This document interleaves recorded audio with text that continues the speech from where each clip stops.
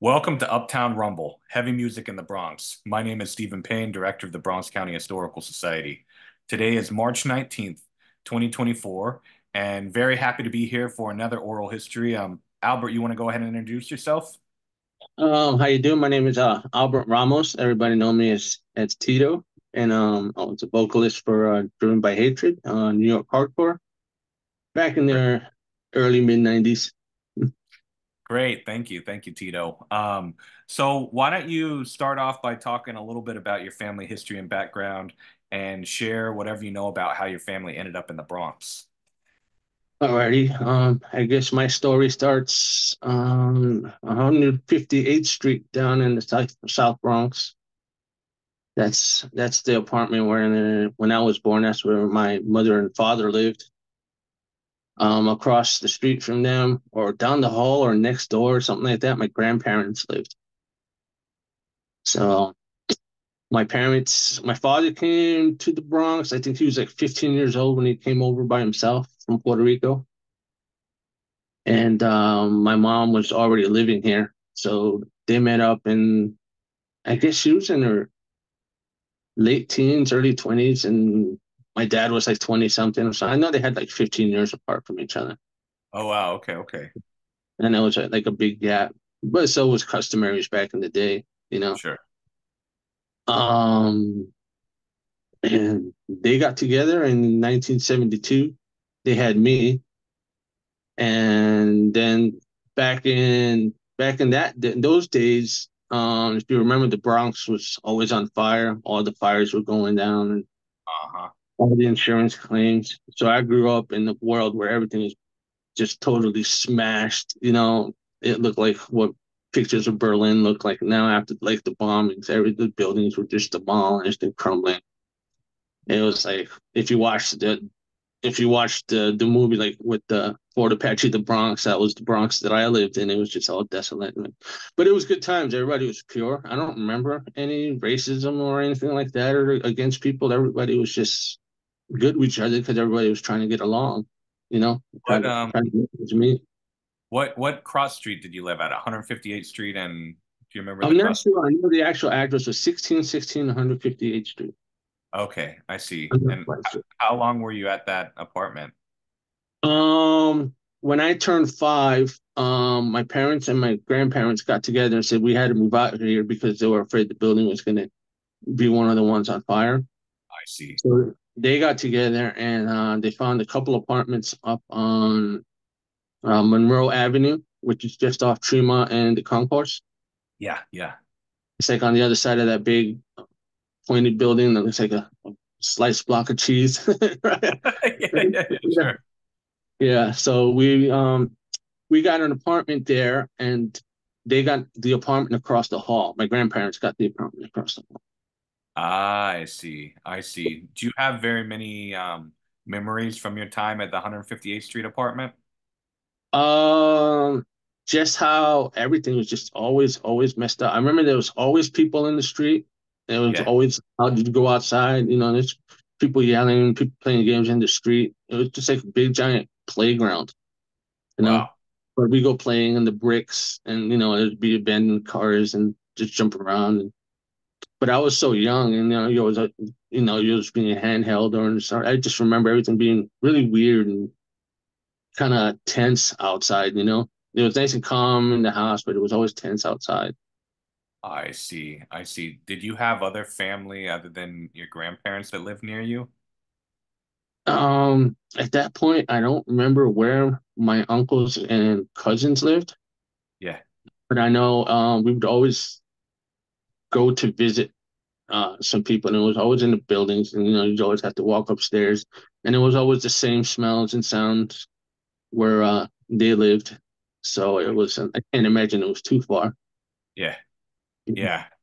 And did you did you make any friends during that period of your life that you like stayed in touch with afterwards, or just other kids in the neighborhood you played with and lost touch with? No, I started my recollections and memories really started when we moved to Monroe Avenue when I was 5. I see. That Yeah, yeah, that makes sense. That makes pretty sense. So on Monroe Avenue, what was your apartment like? What floor did you live on? Describe your apartment a little bit. I think we lived, let me see. If I look at the building in my mind's eye, it was like one, two, about the third floor. Yeah, yeah. Third floor facing the street because my dad, we used to hang out when it was really hot. We used to hang out on the fire escape after you get out from work Sure. and listen to music. The guys on the street had the big radios on the corners and stuff like that. And it was, I remember hearing salsa music and rap music and just people, just hanging out, Yeah, trying to stay cool. that's right. Yeah, I remember bats coming in through the window, so it wasn't too high. We had bats in the apartment and stuff like that. It was just, it was freaky to a kid. I remember the floors were like this sky blue color with glitter, like the Wow. yeah, the car. I remember I don't know, it was just fascinating for me. It was just all colors and stuff. As a 5-year-old, you pick up on stuff like that. And what was the vibe of that neighborhood compared to the 158th Street? Do you still remember having like a fear of fires or fires being in that neighborhood, or it was a different vibe? Um, there, we didn't have a lot. I didn't never felt like a fear of fires and stuff like that, or Yeah, basically a fear of everything. It was a lot less people on the street, and it was a little bit more calm. I see. But I do recall. I mean, the first time I was mugged, I was 5. Some kids mugged me for my big wheel. Like Oh, this. Yeah, I got jacked for a big wheel. My dad told because my dad had told me not to go up onto the concourse by myself. To go around the block, just stay in front. And the first thing yeah. I do, because he told me not to, was go around the block. And yeah, I was walking back. So my that was my record. Oh, I remember my dad. My dad was like, he wasn't mad that I got money. He was pissed off because I didn't pay attention. See, that's what you get, and it was a life lesson. Yeah. talk about your parents a little more if as long as you feel comfortable doing so, like a little bit of what they were like, what kind of jobs they might have done, that kind of stuff. Um. Well, when I went while I was in school, I would stay with my grandparents because they lived across the hall. So I was basically raised by my grandma, and because my mom and my dad were always at work, doing the hard stuff to keep roof over our heads and food on the table. Yeah. But my dad worked down in Manhattan, and he worked in the garment district.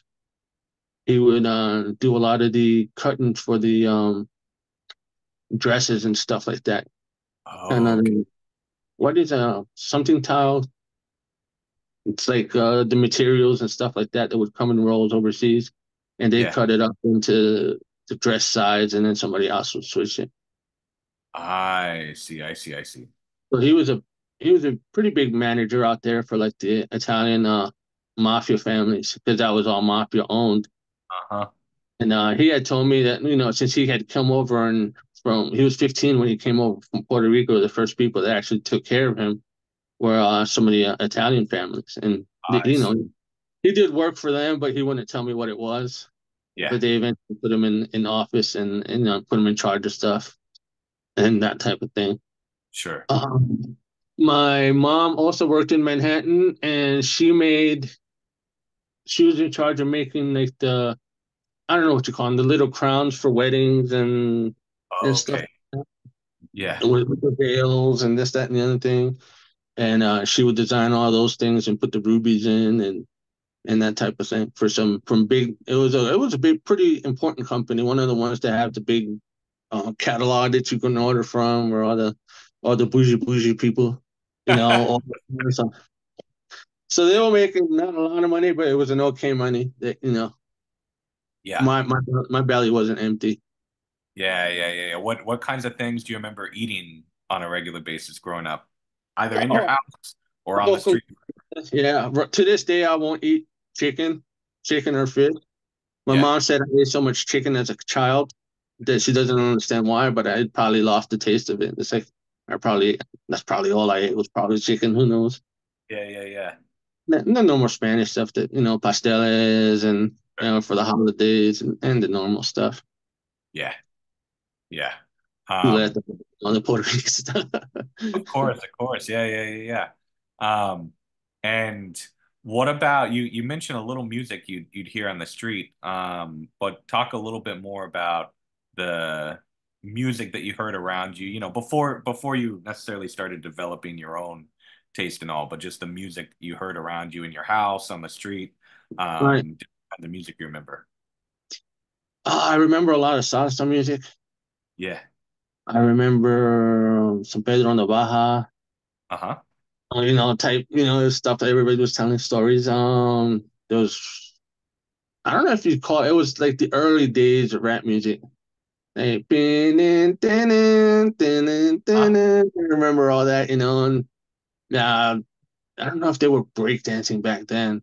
It hadn't, I don't breakdancing hadn't started yet. But Yeah. the bell bottom, I remember bell bottoms. I remember funny looking tank tops and stuff like that. I remember afros and I mean all the girls had potty mouths, so to speak. It was like, there was always cursing around. Nobody could say anything without like four or five, f bombs or this, that, and the other thing. And nobody Yeah. would speak to each other. Everybody would yell. I don't know. It's about Spanish people and that's just, they get their point across by yelling at each other. I don't know. It's like nobody talks softly.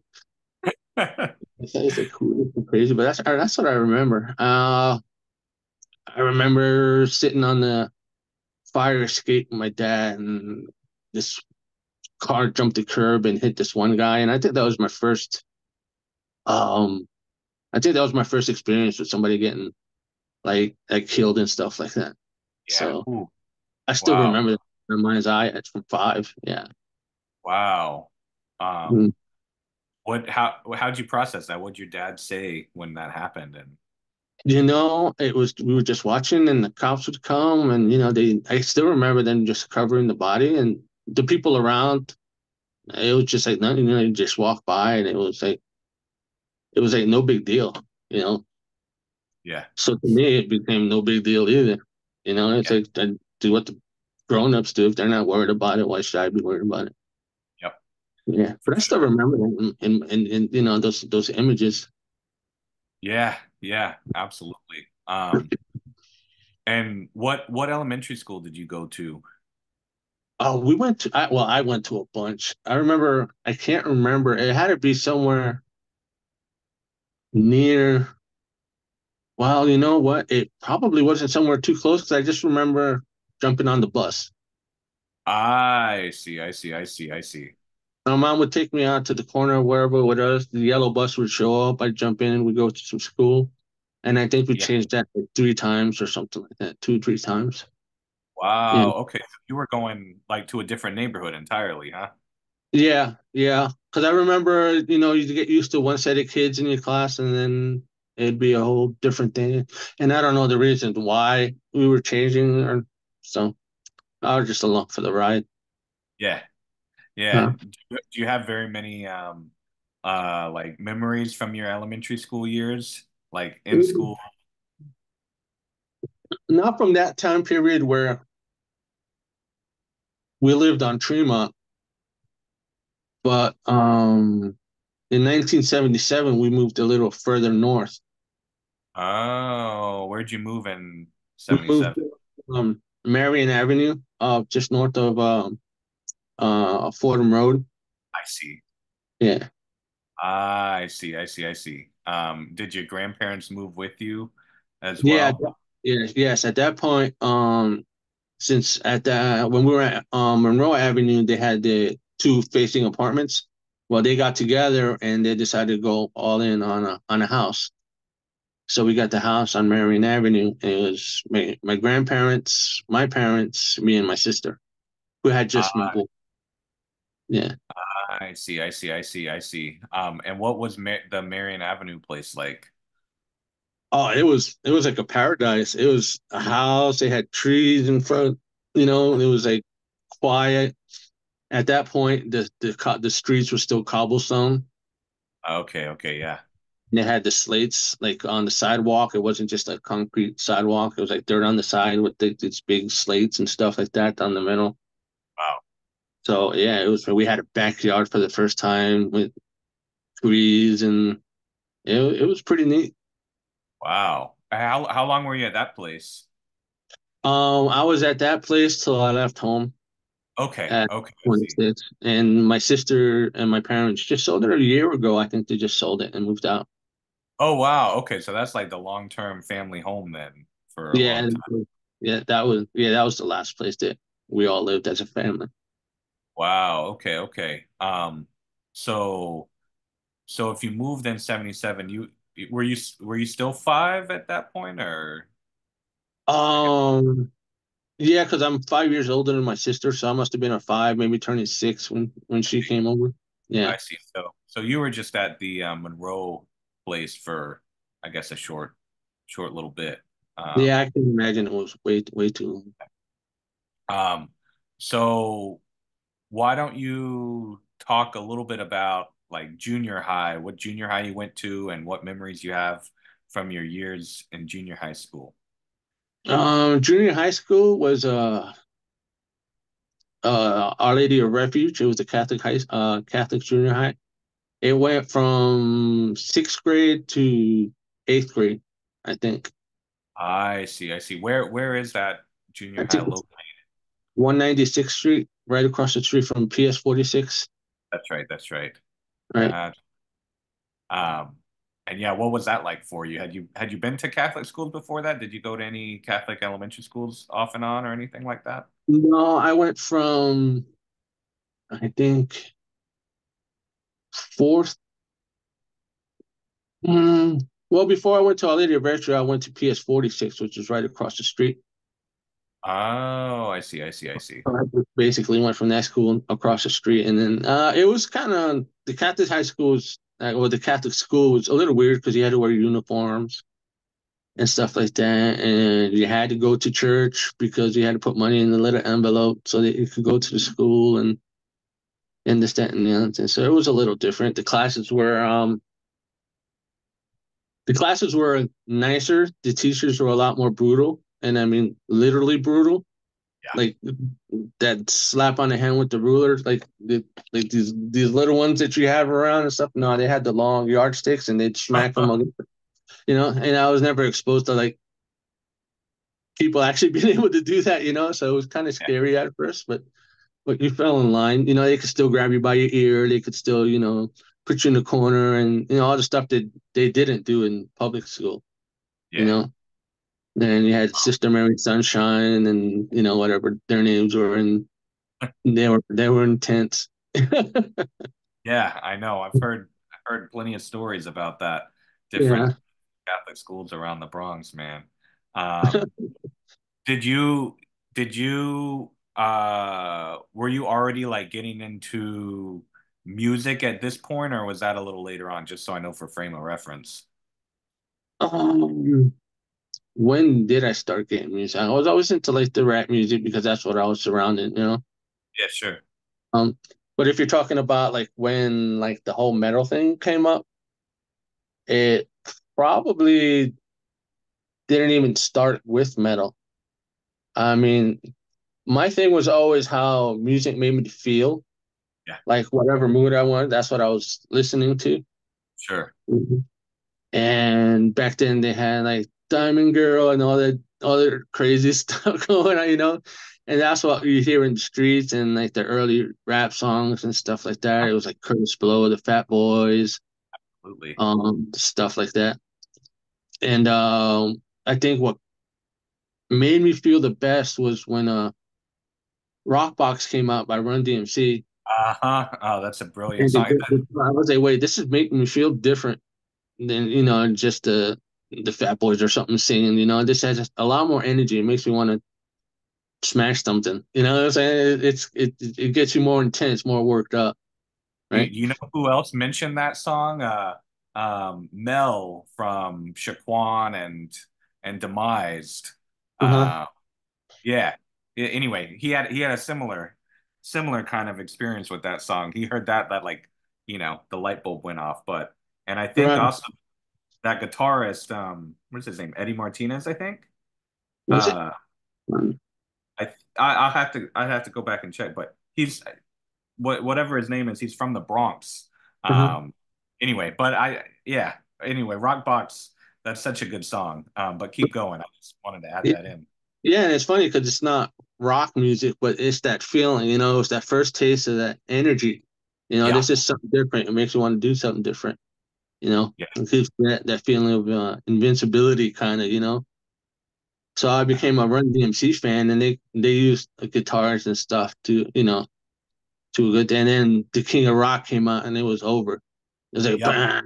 bam, some King of bam, bam. It was like, what? This is intense. Not even the greatest rap song made me feel like, just fucking bobbing my head Uh-huh. and just, it was like, oh, this is the, the shiznick, I guess, as you would say back in the day. That's right. That's right. So it was like, wow. And at that point, I had no idea what metal was. I Yep. mean, I was listening to Fordham. I remember listening to Fordham University one night, and they had, I don't know, Crucial Chaos or something like that, the punk rock stuff, but I never Yep. knew any bands. And it was just like three chord bands, blah blah blah. And at one point they played Hella Waits. Now I know it's a Hella Waits, but the beginning was all creepy. You got the demon sounds, and Uh-huh. I threw my headphones off so fast. I was so fucked. It scared the hell out of me. And I was like, no, I'm not going. And then they started talking about Jesus Christ and this that. I was like, oh hell no. I was afraid demons were going to jump out and I was going to be possessed. And I was like, no, no, no. I'm not Wow. going. Wow. Yeah. So So yeah, I mean, I guess all of this stuff's coming out like 84, 85. So you're 12, 13, somewhere around there, right? yeah, somewhere on there. And then I ran Wow. into, and then I ran. That's when about that time is when I ran into it sounded good. It's because it was all vinyl and tapes, you Yeah. know. So I asked my mom if I could do the Columbia House thing, and she said no. I was like, and I was naive. I was saying, well, it's just a penny, you know. So I did it anyway, and I just ordered stuff that looked cool. Because back then you used to go to the record stores on Fordham Road, and you didn't know what anything was when you just pick out covers and stuff like that, and just and listen to stuff. So I picked stuff that was cool looking, and kind of crazy because I was looking for something different. I got a whole bunch of Run DMC albums. This is all vinyl. Yeah. I got the Master of Puppets. I got like a Judas Priest album, a Twisted Sister album. I think like maybe a Van Halen album. I'm not sure, and Yeah. stuff like that. Not knowing what it was, you know. It might have even had like a suggested box thing, what's in. So I might have been just clicking on that. Yeah. So Yeah. I Yeah. got, I got that all in the mail, and I think the first one I threw on was like Judas Priest. It was like Turbo Lover album, and it was cool driving music. It made me want to like just nod my head and stuff. Twisted Sister was kind of funny. It made me laugh, you know. And yeah, and then the Master of Puppets album, like I went through that on, and it was like, brr, brr, brr, brr. Actually, no, it was, I think Battery was first. It was like, wah, wah, Uh-huh. oh, this That's shit good. is boring as hell. Then it was I like, brr, know. brr, it's like, holy moly, it just went from like 0 to like 5,000, and I was like, whoa, this is intense. This is interesting. And they weren't singing anything scary that was going to scare you, That's it right. was. Yeah, so because imagine the Catholic school kid, listening to demon stuff, that's embedded. At that point, it was a country, you didn't know no better. Um, Yeah, and that was we did were you off on the races on that. did you listen to those albums like on your family's like stereo record player, whatever? Yeah, downstairs, and they Um, had they had like the big headphones with the big giant jack and like the uh-huh. curly screw pigtails little thing sticking in there because I couldn't turn it up. Well, with my mom or grandma listening to, it was like. I was gonna ask you if you listened to it with headphones or if you let your let your parents and grandparents hear what you're listening to. No. Um, so were there other kids at your school who were like getting into this kind of music at the time that you were friends with? I had a lot of friends, but I don't remember anyone listening to music, but to metal type music Yeah. at the Catholic school. Because I was still into rap music too. Sure, I sure, could sure. I could recite every Run DMC song there was. My friend would I do DMC and he'd do Run, and we just go at it, and we you know sing for people,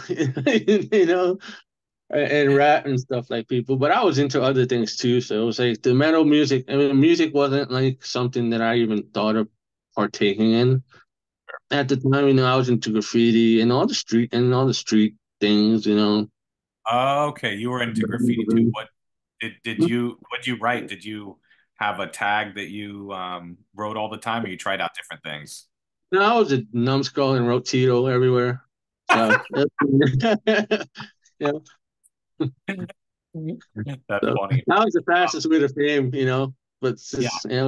just, Now, did you try out like breaking at all? I mean, like because like you said, it wasn't really dude, around in the 70s, but in the 80s, I you know. did. I did. I sucked at it so bad. I really sucked. So Yeah. we had the cardboard down on our corner, on my street, because it was just a bunch of kids on my corner and streets. And when we tried the break thing, and it turned into like wrestling matches, and then it turned into fights. So you learn how to fight really well. It became MMA, street corner MMA. It started the break dancing with the music, and then you get into it, and next thing you know, there's like a battle royale on the corner, and everybody's beating shit out of each other. It was a lot more fun than the actual breakdancing. Yeah. And were there any like parties and parks that you were going to as far as any kind of hip hop jams or like community centers or anything like that? I didn't do any community center. They were still on block parties. Yeah, They still held block parties like on Palm Place, and where there wasn't too much traffic and that type of thing. And that was always cool. Back then you didn't have to worry about shootouts or nothing like that. If people got into it, it was still skin on skin. yeah, yeah, It might be 2-on-1 here and there, but it was still skin on skin. And the next day everybody's playing stickball together again. You yeah. know, and it wasn't like somebody's gonna vendetta and come at you with a gun like they do now. Like a week later, you got to watch your back and stuff like that. It's like so it Were wasn't.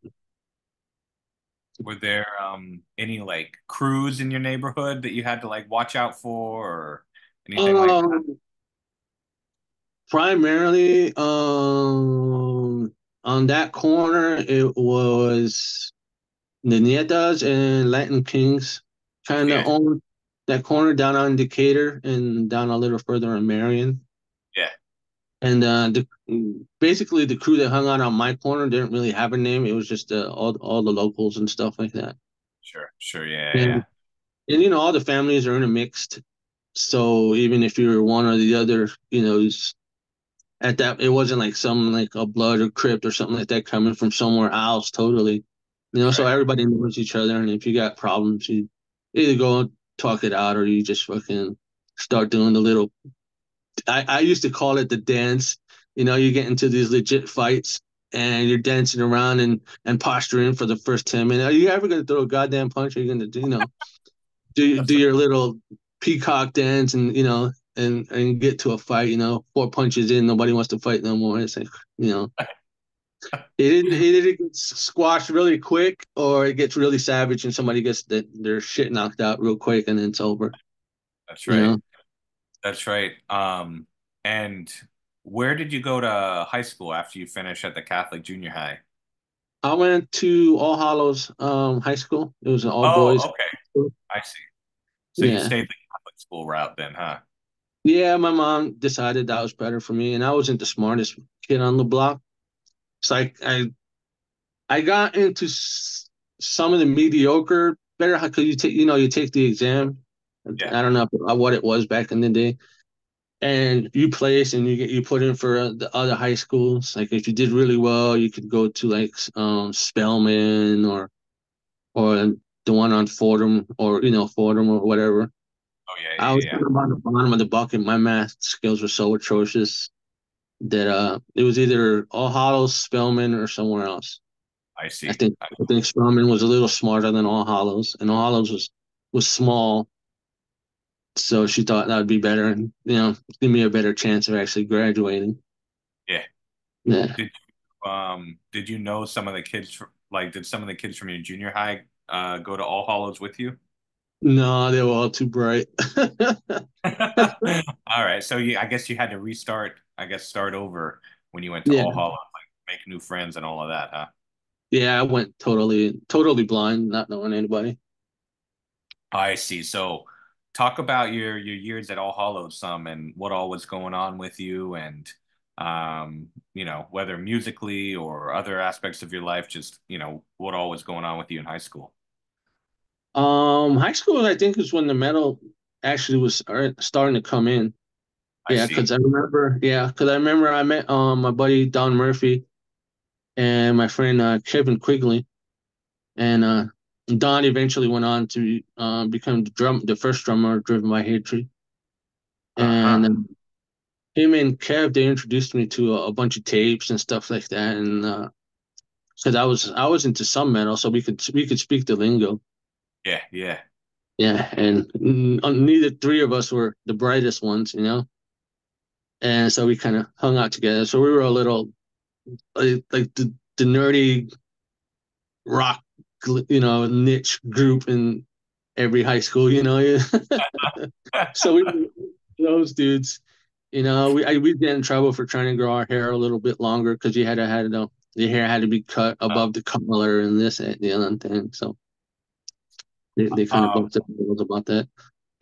do you remember some of the tapes that they introduced you to at the time? Yeah, Don was into a little bit more of the rockish stuff, and his cousin played drums for Laz Rocket back in the day. Oh, okay, okay. And Wow. so he had that. He was into docking and that type of stuff. And it Yeah, was all guitars and stuff like that. yeah, Um, Kevin was getting into some more of the European metal, and that stuff was more like epic Conan the Barbarian like music. It had just big giant themes and open chords, and we are the barbarians of the wasteland or some type that type of music. yeah, It's sure, like, sure. yeah, there's a name for that. They play it really fast. They're real technical and stuff like that. They play Yeah, it for, yeah. So he was into that type of stuff. So I got into that and some of that. And then I and was in like the Metallica. And then he introduced me. Don was the first one to introduce me to Testament.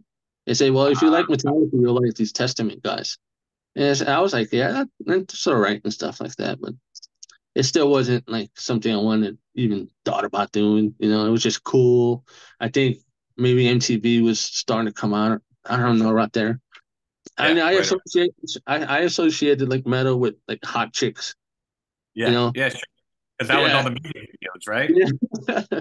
Yeah. Because we're surrounded by, not that the Spanish chicks are hot, but everybody's got this hood attitude and they Yeah, dress up really with braids and stuff. And then you look at these rock videos and, they're all in spandex and miniskirts. And I was like, dude, that's the shit right there. So I was like, it was like intertwined with that.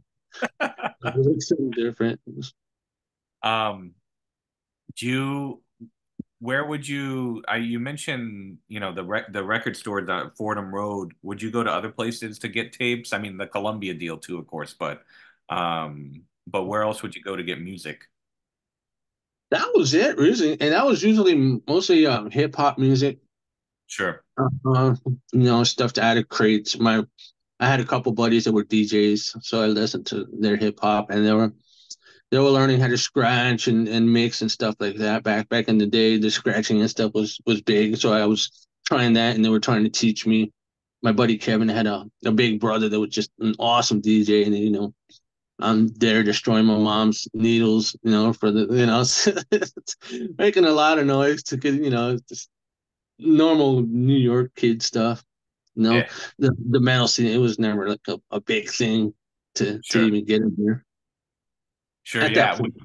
Would you get like was it mostly like tapes that you'd record or that other people would record for you? Like how would you get your like metal tapes or things like that? Um, the metal tapes. Where did they get the metal tapes from?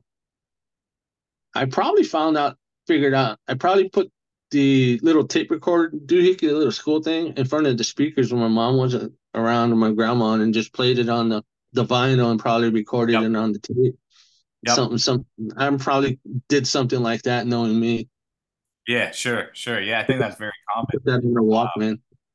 And I guess you never came across a Metallica tape just laying in the grass like Manny did, Oh, huh? not in my neighborhood. Oh, I mean, probably it's weird that he found one, but no, not Yeah. that old. I think. Um, so at what point did you go to like your first live show? I mean, I know there was a lot of music going around or in your neighborhood and things like that, but I guess your first live, metal show or live rock show, stadium show or maybe at a club wherever it was, like where was it and how old were you?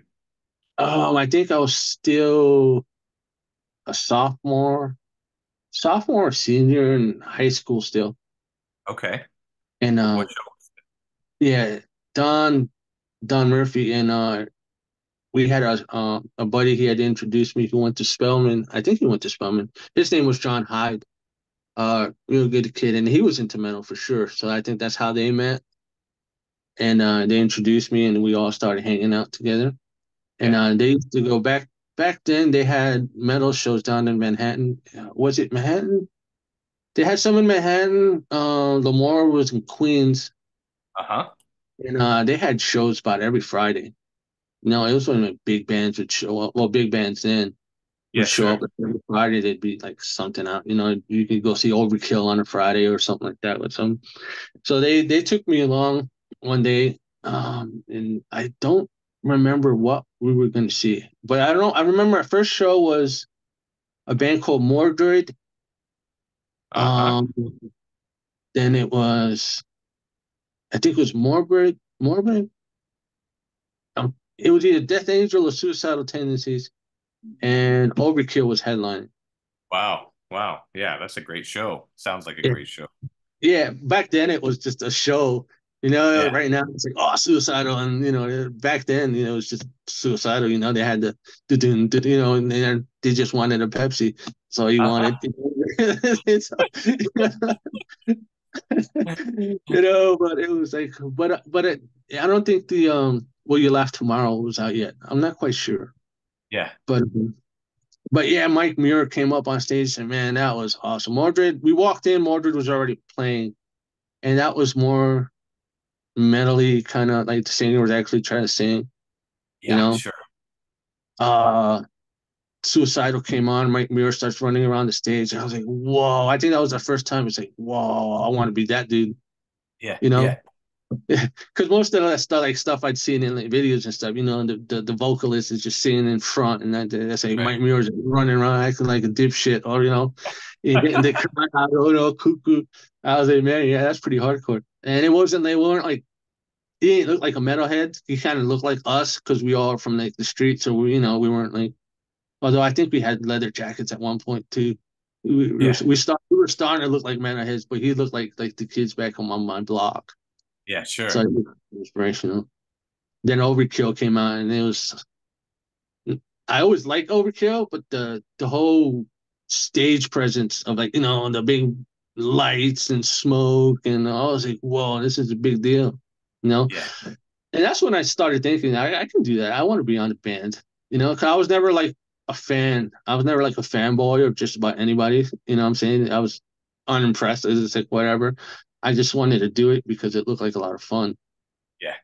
So I think Um, that was probably like the first bug in my ear about wanting to be in a band.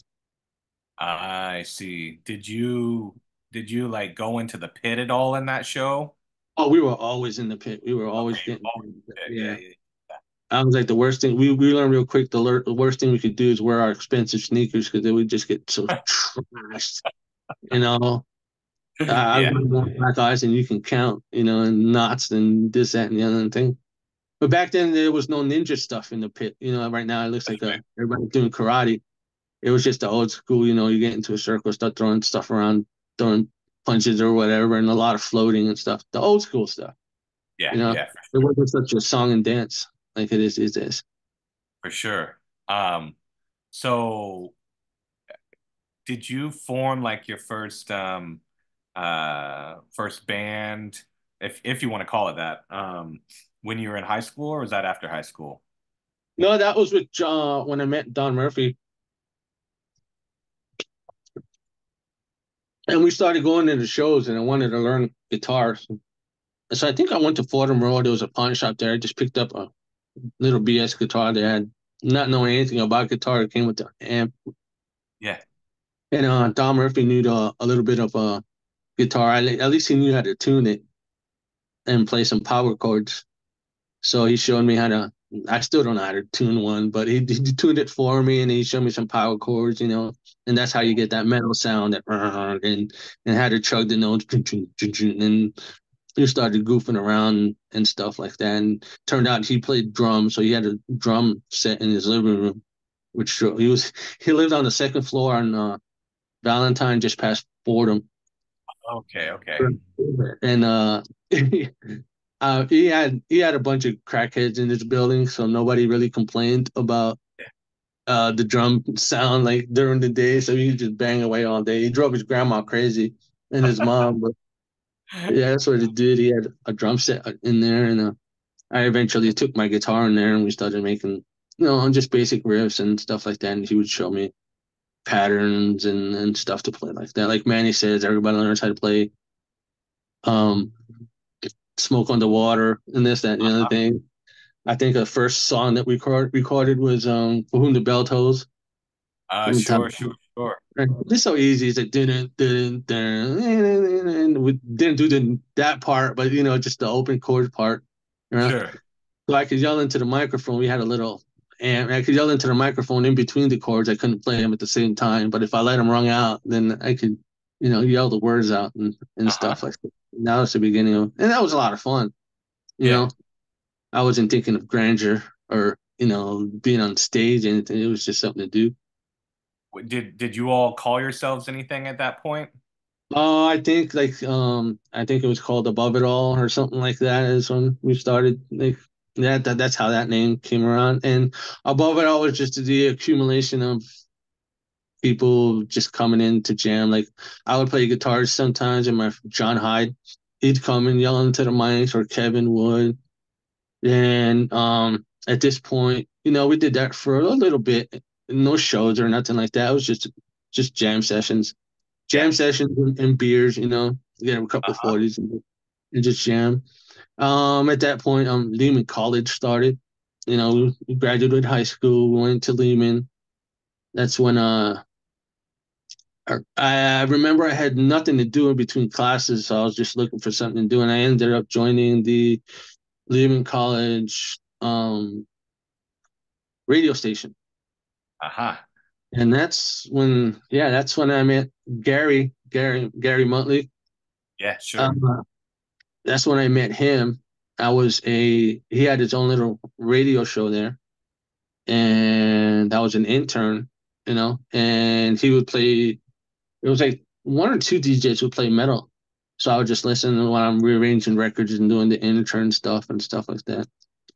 And there was a kid named John Sanchez that was an intern too, and he'd come and jam with whatever above it all was. He'd do some vocals and stuff like that. And he was like, and I think we were just talking one time, and I don't know how it came about, but Gary started hanging out with us, and he'd meet us at my house, right? And then we Yeah. had one of the shopping carts things where you go do the groceries. Uh-huh. These little carts. We'd fill that up with guitars, go through all my neighborhood, all the way to Fordham Road, from 196 all the way down to 188, all the way down to Fordham Road, and with amps and speakers and guitars sticking out of this shopping cart thing to Don's house, and we jammed there, and, Wow. and so that's how I know Gary. That's yeah, we were, and I think he was playing bass at the time. I don't know if it was basic guitar because he was showing me stuff on the guitar too. He was the more I experienced of all of us, really. I see. And did you were you working at the radio station when they put on like the Requiem show and Yeah, the big show, the big yeah, pivotal historical. Everybody hung out and probably banged in the pit together and didn't know about it, huh? that's right. Yeah. Yeah. Yeah, I was working at the radio station. I was one of the interns in charge with helping set it up. Like Gary knew a lot of the people, so we'd basically be Gary's little minions. He'd be set this up, and we'd go do set this up and do the gate and stuff like that. I think he knew Romeo from Requiem, one of the Yeah. Romeos, and so he had contacts with them. So we'd meet the bands outside and escort them in and show them how to come in and stuff like that. And that was pretty intense. That was like my first show that was like right in my face, like not on stage watching it like a professional band. Yeah. Yeah, so it was like, because that's what I was waiting. I thought the show was gonna be, just like, but it was just them on the floor, playing, and I say, man, this is super doable. It doesn't take much Yeah. to do something like that. Do you remember who else was at the show? Was Requiem? I think I remember Muttley saying Smokescreen, maybe. They were like That's progressive. right. And Yeah, who else? I don't, I don't. It's regular smoke screen. Yeah, my memory doesn't go back that far. Yeah. No, that's fine. That's fine. Was that the first like show in the Bronx that you went to? Oh, yeah, I'd have to say definitely. Yeah. It was Um, weird. Where we're gonna have a show? There's like no clubs because that was my concept when they were bringing up the show idea, yeah. and then it was like in the cafeteria. I was like, well, this might be lame, but that was actually really cool. Yeah. You know, that was my Uh, first experience with that whole lifestyle, I guess, just metal music and stuff. and at what point did you meet Shane? Because I know Shane is very pivotal for, later on with Driven by Hatred Right. um and all, but was he in the mix at this point or is that later on? No, that's later on. Okay, that's later Uh, on. And what yeah. about Manny? Had you met him at this point? No, no, Okay, not. later on. Okay. We probably maybe we all saw each other at that Yeah. show, not knowing, but Yeah. no. So where did you go as far as playing with these guys from this point on? Like how did you all develop further and what did it develop into? It didn't develop into anything. It was just guys jamming, Yeah. and eventually, I stopped going to college. I had to go to work because the financial aid went down, the prices went up, so I had to leave college and go to work and started working construction, and adult life started. Yeah. You know, time Yeah. time to pay the bills. For sure. For sure. Um and like were you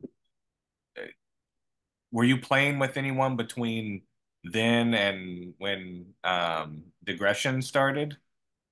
No, no, I was just twinkling on my guitar. I mean, me and Don were always friends. Yeah, sure. So I knew, we'd hang out and, just party. We wouldn't even play music, just cracking 40s here and there. And we were going to shows quite often, you know. So now we were pretty much full blown metalheads, we were growing our hair out and leather jackets and that decadent lifestyle type thing, Yeah, you know. sure. Um, and I had a cousin, Vanessa, and her family used to come over every Sunday, And I guess Vanessa was friends with Shane and or with a Shane and a friend. I don't forget. I don't remember her name, but I don't know. Shane showed up in my house with Vanessa one day on a Sunday, uh, and we were there all watching television and stuff. And he noticed there was a guitar in the corner, just sitting there with the guitar Donna had shown me. He said, "You Yeah, play guitar?" And I was like, "No, I try." You know what I'm saying? A little something, something. And I could play little power chords and stuff like that, and yeah, and some thrashy stuff. And then they say I think he mentioned he played in a band which ended up being Regression, whatever. And uh you know I don't know if it was right then and there or a day or two passed or something. He got in contact with us and asked if we wanted to come down and just jam and just play. And and that was that. I played a couple. I met Scott, Jay. Jay was the drummer. Scott Marshall was the singer. I met Manny. Yeah, Manny and his little bass. He had his little tiny bass and looked like that's it right. looked like an overgrown violin. It's like, and I just jammed guitar. I mean, it wasn't like a tryout per se because there was like nobody else to like compete with. It was just jam and stuff like that, and I can keep up with the riffs. They were simple enough for me to keep up with. But Yeah. And what kind of like sound did the Degression have when you came in? What they sound like?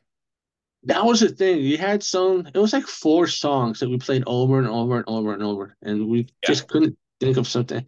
And they were all different. There was like slow melodic stuff. There was like a thrash song. There was like a more punky song maybe, and it was just never ending.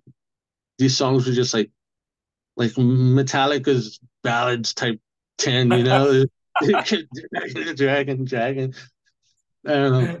It was good for practice, but it was never going. It was just, I don't know.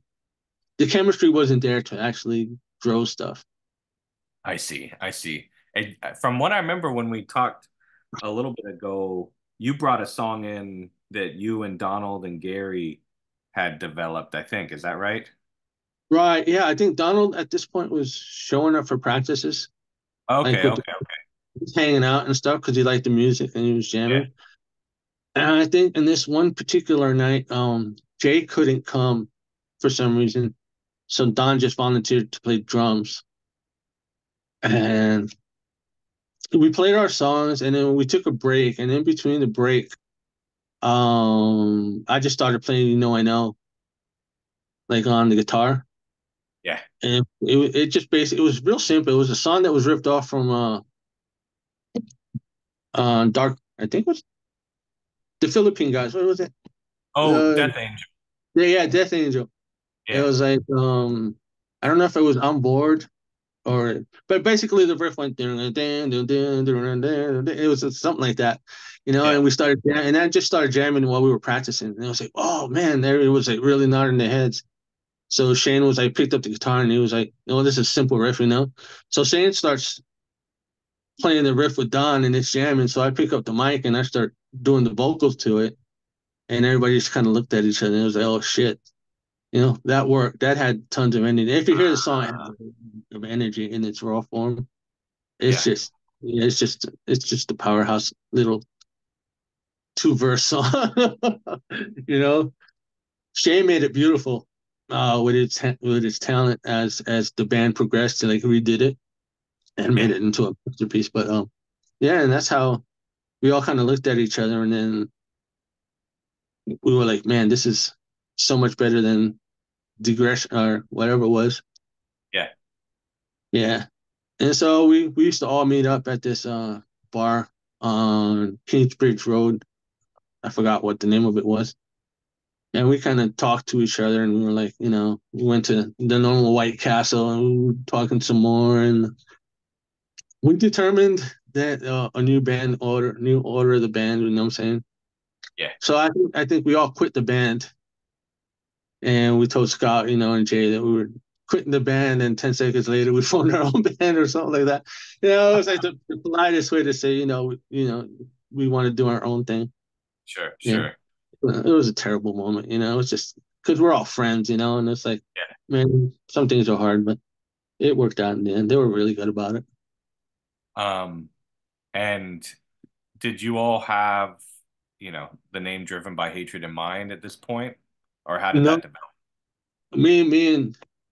me and Shane were talking on the phone, and this is when the phones had cords, Yeah. so and we were like, what the hell are we gonna call it? We were like, this, that, the other thing, and say, well, what are we? Oh, our music is aggressive and we hate shit, but we don't see it's kind of a play on words because it's like driven by hatred, like we hate everything.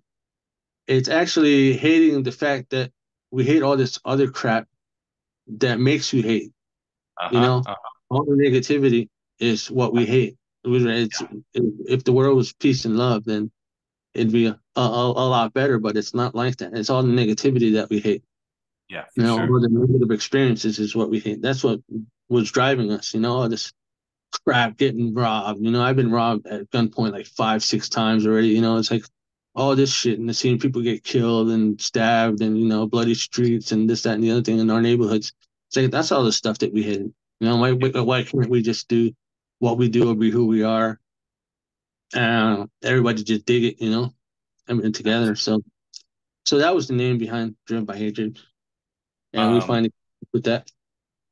and how would you like describe the difference in sound between like Driven by Hatred and you know other things you were playing in the past? I think you hinted at it a little already, but talk a little bit more about like the sound of Driven by Hatred, what made it like unique. I think it was just punch you in the face music. Yeah, But it wasn't the crucial chaos 4 on 5, on 2 or 3 chords, punk rock just yelling, yeah, repeating the same chords, yeah, that sure. type of punk type style. Yeah, Shane was an incredible. Well, Shane always has been. I said it like he was past tense. It was yeah, like yeah, yeah. he always has been an incredible guitarist, and man, he was really learning. He was really putting into on learning on bass, and Don was just drumming for like ever. So the Yeah, music, everybody just clicked. I mean, I to this day, I think the weakest musician, weakest link of the whole band was me, you know, because and I was angry enough to get the vocals and stuff out, and it wasn't a deep roaring vocals. It was almost kind of I guess what the genre these days would be like a crossover hardcore, yeah, like a sure. cross. A lot of the inspiration came from like Leeway and bands like that. There was no guttural. It wasn't like high pitched like Malik from Rights Reserve. Yeah, sure. If you ever heard Rights Reserve back in the day, his voice was a lot like JD's from Hellbound. Yeah, Yeah, yeah, yeah, yeah. really high pitch. If I do that, my intestines would blow out and I'd be bleeding out all over the place. From my vocals. And it wasn't so much like deep and guttural like Phil's vocals, like Yeah, Phil's I and agree. Martin vocals. Yeah, They sure. just they just sound like giant big warlords. It's like the all doom and fear. So we were kind of a mix in between that. I Huh. think I think what I brought to the table was my energy Yeah, and the stage presence, because I always thought that Mike Muir had the best stage presence. So I didn't want to be standing anywhere for too long on stage. You know, and yeah, that was almost translating energy wise, crowd wise. You start moving around on stage and getting people space from on stage, and they'd respond to it, and sure. it was almost like if I was playing an instrument, which is my attitude. You know, if you sit there and Absolutely. do nothing and you put everybody to sleep, if you got in and brought everybody in so everybody wanted to be, if you made everybody the band, then everybody partook and enjoyed it so much better. And I think Absolutely. the thing since I was like the weakest link, I couldn't sing. It's called being vocalist forever, but I couldn't sing, or else I'd be in a rock band making 6 digits a month. You know, I would have Um, been rich and dirty if I could be Bon Jovi and sing. It's like I couldn't do that. So I just did my attitudes and just approached everything pissed off and in a good way. And just embraced everybody.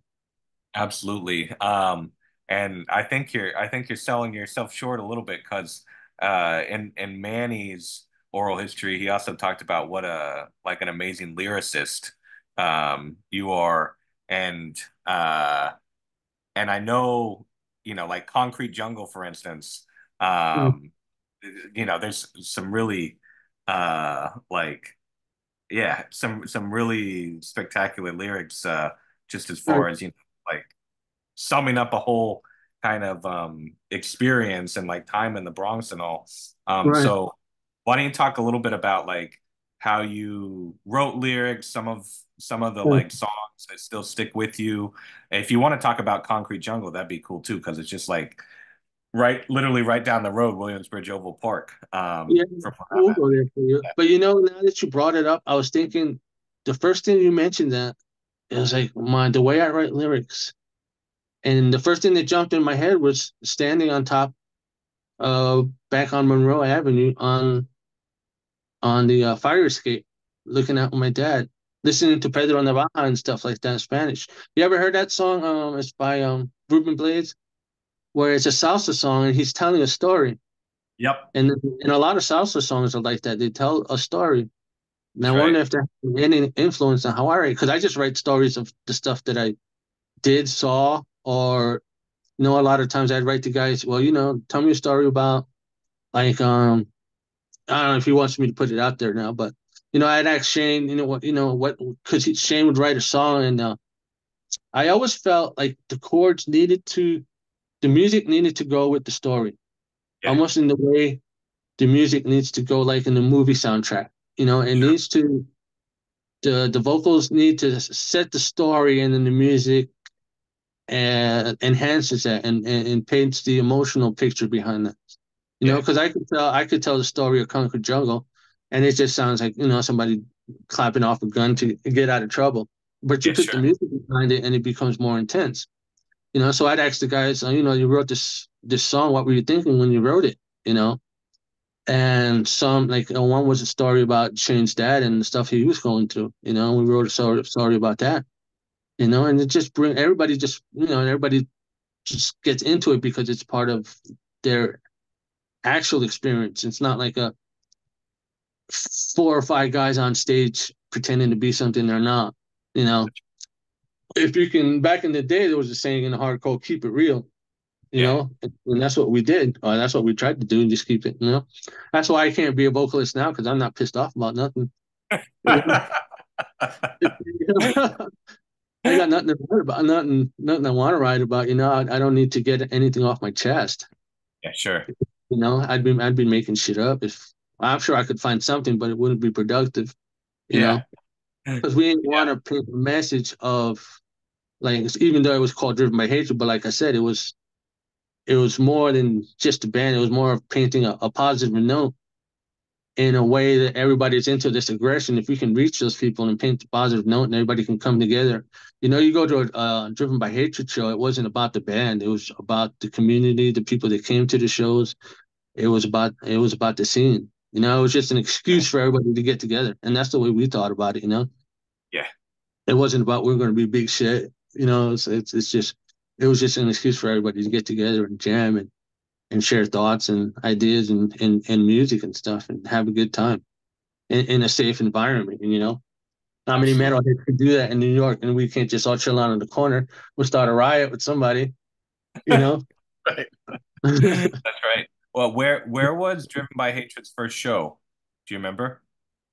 Driven by Hatred's first show had to be the Train Depot. At the train depot? I think so. Yeah. Yeah, yeah, yeah. Do you remember other bands that might have played with you at that show or other times at Train Depot? Well, this was the first Train Depot show. Was like Manny had alluded to this. It was just a little cafe looking thing, Yeah. and we had no speakers. We were playing through my car's my car's speakers through one head, and we had the drum set. And this just happened to be the same night. Like they had the TVs for the bar and stuff like that over the bar. Uh-huh. OJ Simpson was making his run down the highway Uh-huh. Uh-huh. in his Uh-huh. car. So I had a whole crowd going, OJ, go, OJ, go, OJ. I remember that night. That was pretty cool. I was so sick as a dog. I had like, I was so sick. I had like 2 shots of NyQuil, and then I Yeah. got to the bar and I pounded down like 3 shots of Goldschlager on top of the NyQuil. I was so messed up that day. It was like, it was a good time. I got me over the nerves and stuff, I guess. Yeah. All, I all just kinds I of just stuff happened. I just looked it up real quick. I guess June 17th, 1994. That must have Yeah, been it. okay. When the All chase right. was All happening. right. That show was crazy. I had gotten my tooth. I don't believe I'm going to tell the whole world this, but because the only one who knows this is Shane. Well, the guys knew about it afterwards, right? But Yeah. but I move a lot on stage. There wasn't a lot of stage, but I had gotten my tooth knocked out a while back, right? So I had this like the plastic one that you put in right. I was so out of it that somewhere along the line, I took the mic and I hit my mouth, and that tooth fell out on stage. And a lot of jumping around is me trying to find the damn tooth. It was almost like that pirate in the Pirates of the Caribbean when he tries to find his eyeball and he just keeps rolling Yeah. around. And Manny kicks it one way and Shane kicks it the other way. And everybody's fucking loving it because they think I'm jumping around crazy. And no, that was it. Looking for your tooth. Yeah. So, yeah, there's some transparency there for you guys. That's funny. That's funny.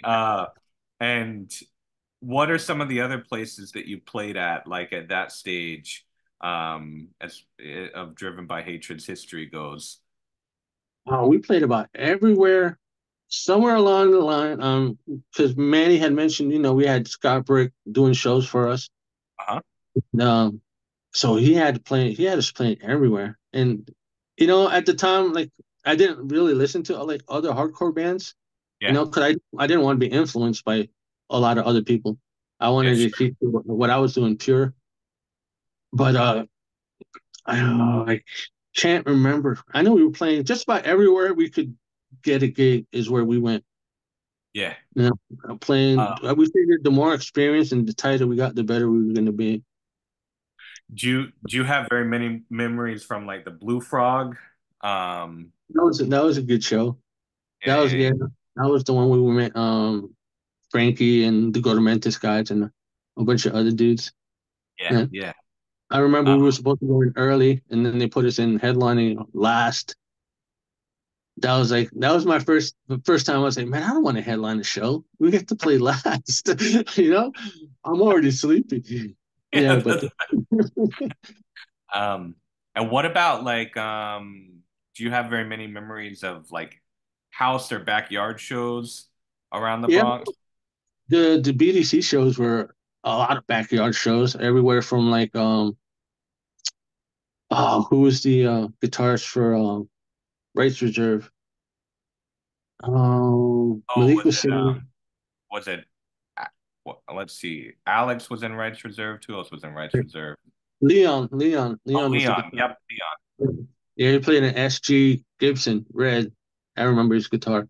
Yeah, we used to go to his house and he had backyard parties. I think everybody in the BGC had a backyard party. But I think Uh, the one you're alluding to is that our eight's first show. oh yeah, sure, Yeah. sure.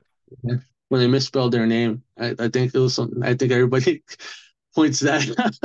That's right. They do. Yeah. They do. Yeah. But if I remember right, that was Malik's friend's girlfriend's party or something like that. And it was a Okay. last minute thing. I think we had just come out from rehearsal or something to practice, and they said, "Oh, there's a party going on. You guys want to play?" And so we just decided, yeah, let's just all since we got all our shit here, we just go play, Yeah. at this lady's birthday. And we played that show, and that show was important to me because that was the show that the backyard party where Shane Shane, I guess it was all nervous. He asked me if he can go out with my cousin Vanessa, and they ended up getting married and they had a beautiful child and stuff like that. But Wow. that was the first time, like if I didn't know they weren't together or something like that, I should have played it off like I was like mad and knowing just to mess with him, but but no, we could yeah. That's what I remember most about that show. I mean, the show was great. I remember the power went out towards the end, but everybody got their set in. Yeah, yeah. The IRA guys killed it as always, and it Um, was good times. what about other venues like around New York City? Would you all play Castle Heights, some of the other ones that were big around Hi, that time? Kevin from Castle Heights was always good to us. You know, we used to. There was it was Kevin, Nikki Camp was booking shows, and this other lady, and we were just playing so many shows everywhere. Every time they had a cancellation, they'd call us up. We'd just jump in the car and then we'd go. No, we were playing shows without drummer, just jamming without the drummer, and people were loving Wow, it because the drummer couldn't get there at last minute, you know. I So see. they could count on us. But back in the day, it was difficult because none of well, at least we weren't making any money. Yeah. because all the clubs worked. You got $1 or $2 for every person that would come to see your band. So for the whole show, you had to have somebody say, "Oh, we're coming to see Drum by Hate You," and then make a slash, and that was $2 you'd get Yeah. for that. So the show could be packed, but since there's like 5 shows and everybody would like kind of divvy it up, kind of, you know. So it was hard. It wasn't no longer making money. It was a lot of spending money more than anything else. Yeah. There was no internet back in the day past AOL. So the mailing list was you'd get the cutest girl you could find to go around asking people for their address or their number and address and stuff like that. So you can actually physically mail them a flyer, you Yeah. know. So you'd have to spend money on getting post stamps for like 50 flyers and stuff like that to go out to announce a show. Times are Wow. different. Times are a lot harder. Absolutely. Did you all have to rent like studio space or not, rehearsal space? Did you all have rehearsal space that you did? Yeah, we had rehearsal spaces in like Chongo was the led us up to the Blue Frogs, and then they had Music Unlimited, and I think there was another one um before that too. But yeah, so Yeah. yeah, it was like $10 an hour, $15 an hour. And then we met this one lady who let us practice in the basement. She dug the music, That's right. and then their family. Manny mentioned that. Yeah. I always wondered where they ended up, how they ended up. It'd be nice to catch up with them. But they let us practice for free, and that's where we got tight, you know. And we had other players come in. I think we should have some honorable mentions for the DBH lineup. Yeah, We sure. had Jimmy Ortiz played guitar with us for a little bit. Um, we had Crazy Eddie, I think, play a show with us. You know, I think even Vinny and Fish had some practices with us. I don't know if they actually got to play with us, but we Wow. tried a bunch of different things. I think Fish was actually playing keyboards at the time. You know, Wow. and then we had like Vincent Kearney, I think his name. Sorry, Vincent, if I messed that up. But Vincent was a fan and he loved it. He came to every single show. He was like the extra member. Like he was just always Wow. there. So he'd come hang out with us. He'd be backstage, he'd doing everything. So he deserves an honorable mention for supporting us and stuff like that, as well as everybody who did come to see us. A lot of times it was hard because we're playing so much, or they just came. You got a one BDC band playing on a Saturday, one on a Friday, and one on a Sunday. It's hard to divvy all those bands up, so it gets hard. It gets expensive. You can't be everywhere. You know, Sure. yeah, there was a lot of nights when you're just playing to your family and a couple of friends, or maybe just nobody at all. The club owner. But Yeah. yeah, Um, it's humbling. so I want to ask you a lot more about BDC in a second. Before I do that though, why don't you talk a little bit about like the Blackthorn? I know that the two are probably overlapping a lot, but um, playing shows at the Blackthorn. The Blackthorn was cool. That was a Nicky Camp thing. Yeah. He got in. He actually made a big stage and stuff like that, and we had some pretty intense shows there because it was bigger. It had a big stage. It was easily accessible because it was a train that stopped there. It was a train stop, the bus stop. You could drive there with some decent parking. So it was pretty well thought out. We had some big shows. I can't remember everybody we played with there, but it was definitely a good time. There's a lot of videos of the Blackthorn shows, There are. as Yeah. Yeah. well as the second version of the Train Depot, because they had eventually built a big stage. Like we played with like Nuclear Assault and some other bands there, and they were getting some big gigs, and they were putting money into getting big bands coming down. Yeah. Mm.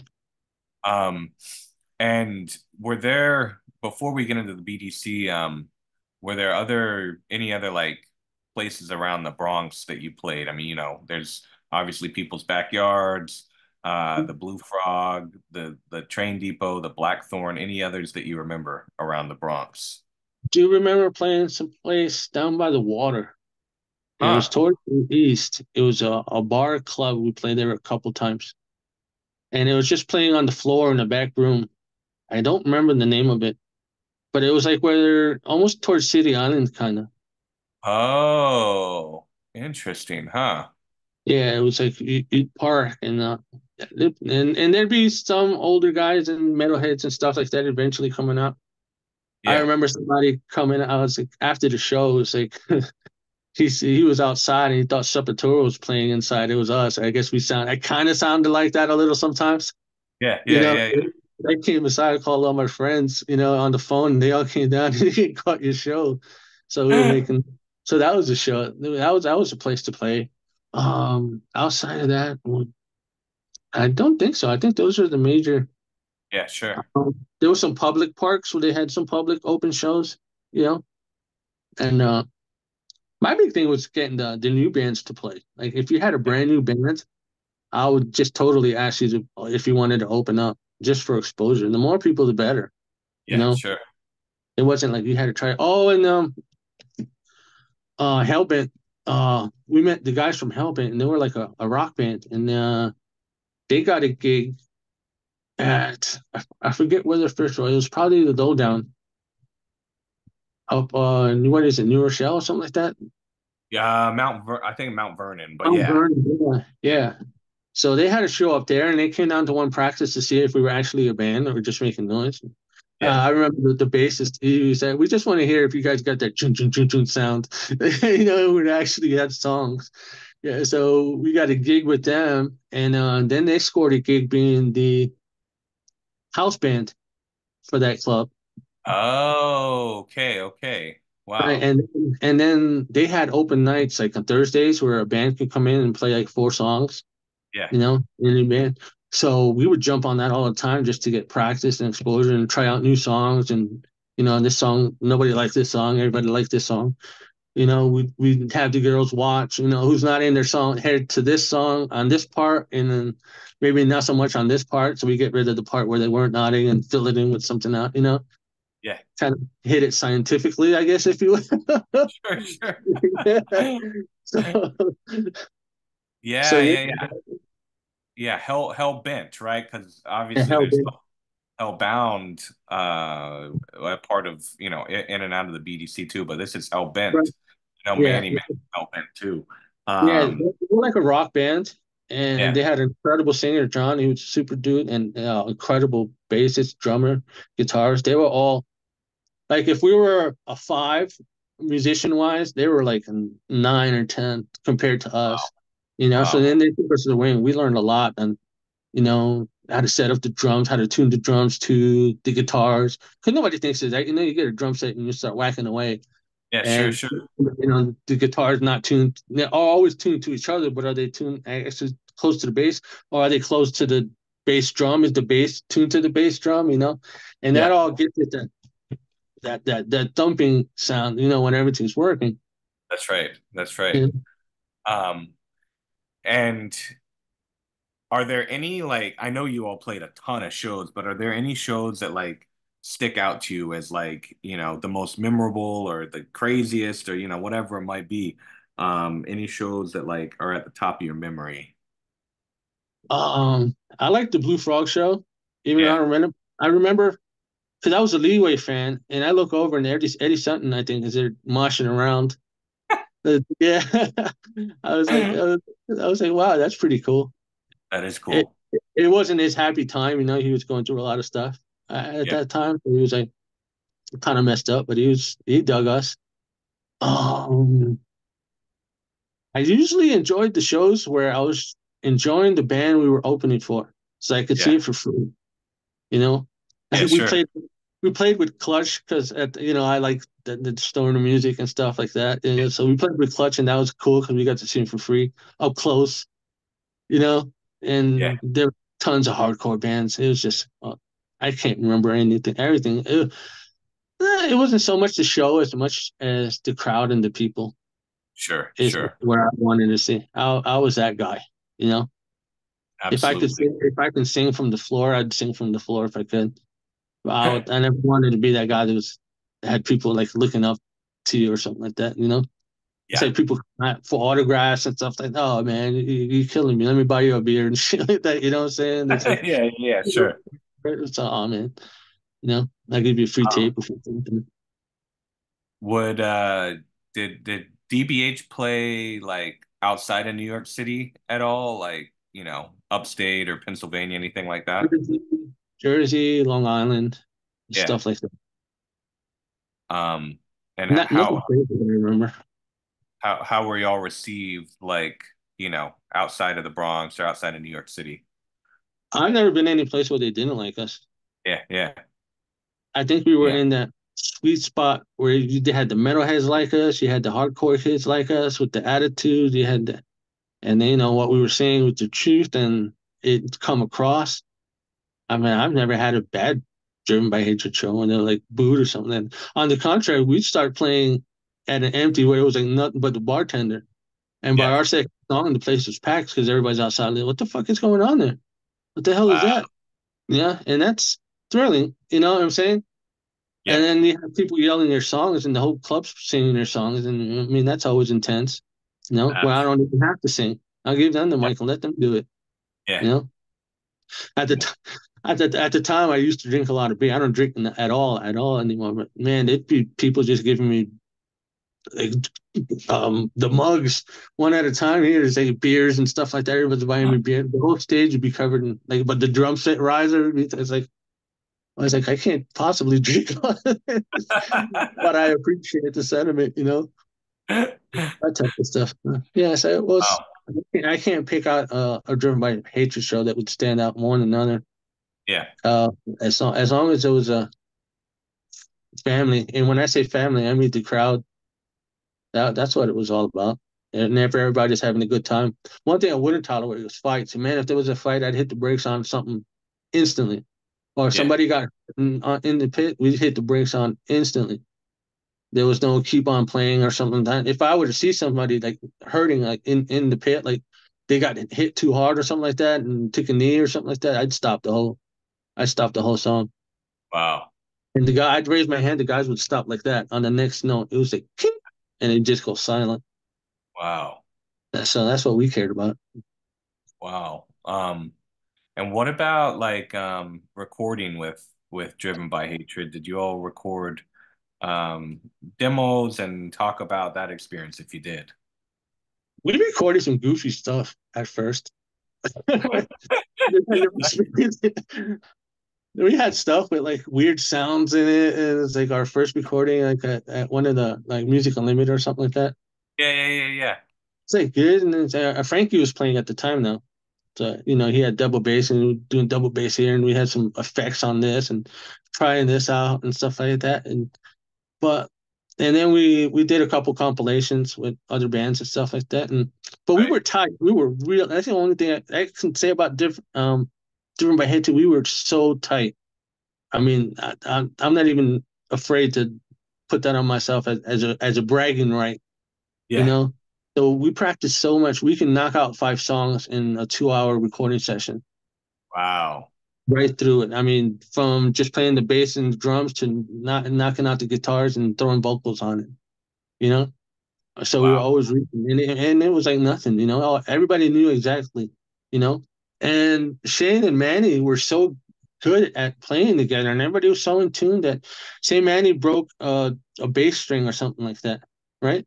Then Yeah. Shane just played every note higher to match the the string that was broken. Shane would match that on the guitar on the ones that Manny was playing. So it was Wow. key, and they just clicked that way, you know. Wow.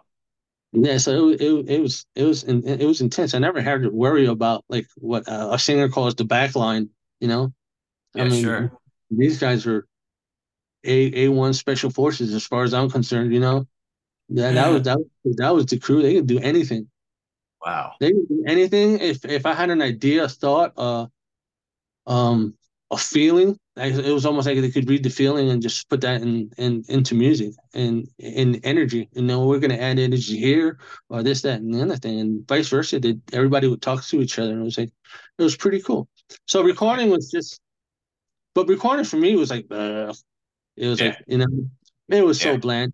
You could hear a GBH recording. Oh, that's fucking cool. You know what I'm saying? But it was never as much energy as if you had a recording on video. You Yep. know, the energy because it wasn't so much you're listening to Driven by Hatred on a tape. Yeah, it's almost like you had to be there. It's like Yeah, you hear, sure. not to compare myself, but you hear Jimi Hendrix on tape. That's some good guitar. You see him on live, that's a whole different vibe, a whole energy. The energy of everything. It's the whole experience. The Abs- friends, family, everybody enjoying. That's what Driven by Hatred shows are about. So, Absolutely. so I don't know where the recordings are. And I know there was a lot of good songs we worked really hard on for our next demo because we did some recordings and then we were working on like 5 or 6 songs that never got released. The band broke up before. It was gonna be Time's Up. It was called. And it was way before our time because it was so COVID era. Yeah. Um, it was so predicting the COVID era and government and this, that, and the other thing. And it was Wow. called Time's Up. It's like if we keep, and that was continuing with the Driven by Hatred theme. If we keep Sure. this bullshit up, we're just destroying ourselves. Nobody's gaining from this. Yeah. So the thing it was going to be like the Earth on a planet, and like something hitting it and like stuff going out into space, and with like the I don't know, it was like a radioactive symbol or some shit like that. The explosive symbol and it was going to be like neon typo negative green or something like that, and that was going to Wow. be the yeah, and that's where we were heading. We wanted to put out a message, but man, we should get back together and do that stuff. Yeah. Do some road shit before I get too old. Yeah. Um, so why don't you talk some more about the BDC, how that came about, what it was, who all was involved in it, and all of that. Right. Yeah, and don't let me forget the concrete jungle story for you. I don't want to cheat you Oh out of yeah, that. actually, yeah. Go ahead and tell that first, and then we'll go back to the Yeah. BDC. Well, mention Manny had mentioned the concrete. That was one of our first songs. Yeah. It was very well received, but it came about, like you said, just on the block. It was me, Donald, and John Hyde. Donald that played drums and stuff like that. And we were in the Oval one night, drinking 40s right by, where the tunnel is on top. There's Yeah. like a little building. We were just Yep. hanging out on there. And across the street, I mean, the gates were closed. Across the street, this party came out. It must have been like a house party. And they came out in a violent, I think there was a fight broke out in the party. And there was just hordes of people flying out of this building, throwing punches and this, Wow. that, and then we were watching it, and it was all hip hop and stuff like that, and it was getting kind of crazy. Probably a lot of drinking, a lot of adrenaline going on because it was not just two people fighting; it was turning into one of those things where your whole crew is fighting another whole crew, and everybody's jumping Uh-huh. in. It became a big giant melee, and there's like 50 people. The whole party, one of those house parties that everything. It was just nuts. So I was, and over here it's just the three of us on top, just watching on elevated part of Oval Park, Yeah. just above the gate. And we got long hair. At this point, I got long hair. We all got long hair, leather jackets, and we just look like victims. We just look. So I don't know what caused it, but I'm pretty sure somebody had to say something and seen us up there, and they were going to come up. I got the feeling that they were going to come up and come after it because now everybody's fired up, So they were going Yeah. to come up at the same time. At that time, I had gotten tired of getting robbed and shit, and so I was Yeah. I was Sure. car- I was carrying a gun for like ever, you Yeah. know. And I had a 1911, and at this particular point, when 1911 was so heavy, it was pulling my pants down, so I wasn't wearing it this time. Yeah. Sure. No. I just fucking whatever happened. I got nervous and stuff like that. And I was saying these guys are coming up, so I didn't want to shoot at them, so I shot at the building at the concrete wall, Yeah. and I only shot one round, and it was a 32 short. It was like it wasn't even loud. It was like Yeah. a little Ivor Johnson that the trigger didn't work right. I had a rubber band holding pulling. It was so ghetto. It was just like a yeah. I had a rubber band pulling the trigger back so it could recock itself, little revolver. And it was that. But when I walk, because it's about 10 feet from where the wall is and where you can actually see over the top Yeah. and to see where the crowd was coming up. And when I went back, they were all gone. Everybody was gone. It was ghosts. Wow. So they must have heard the shot ring out even though it was at a wall, and just no, now there's shots ringing out, and I don't know, maybe they thought somebody from their crew was shooting at somebody, within their fight, and we just happened to interject that firearm sound, and I think that's what happened. They all panicked, they all scattered. And I was like, oh shit. We looked at each other like that meme when that little yellow guy rolls his eyes and it's like, oh shit. We just kind of walked. We just kind of walked our happy asses all the way to the back of the oval and just walked out one of those, jumped over the gate, and that's where concrete jungle started. Wow. Wow. So the song's a little embellished. It says with the fury of buckshot. It wasn't. It was pistol. Yeah, sure, But sure. the pistol didn't rhyme right, so I threw it in the buckshot. Yeah, no, Like if that I makes was carrying a shotgun under my jacket, right, right. There's more wow. transparency there. But that was a true Wow. story. Wow.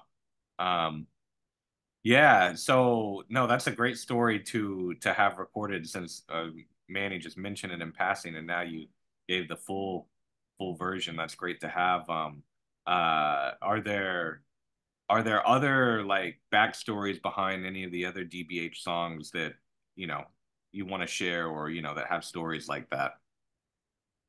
Um, I know it was written, and it was just I didn't know what to write about, so I just wrote about living in the Bronx, living in New York. I think Manny alluded to lyrics. He started spitting out the lyrics. I was like, oh shit, he did remember them. It stuck with him. Yeah, yeah, Yeah, it's like what a great world. I know. For somebody looking out, this is the world we live in, and this is what we know. yeah.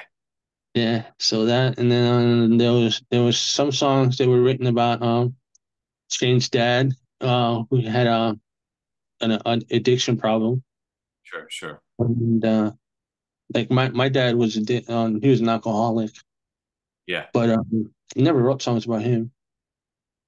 Um, and it was just songs about us, like to the end.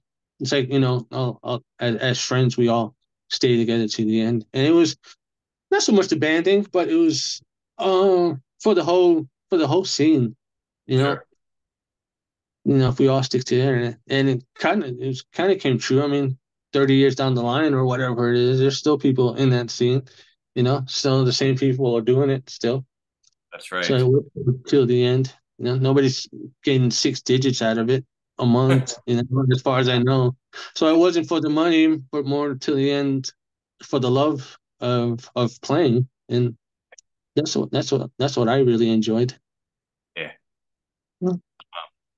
So yeah, now why don't you talk a little bit about the BDC, the Boogie Down Crew, and how that came about and all?